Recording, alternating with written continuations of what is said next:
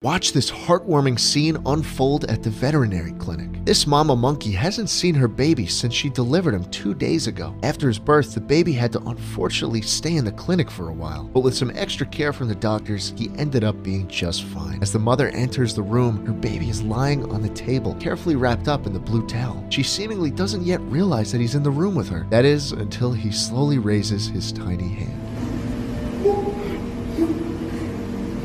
Beautiful.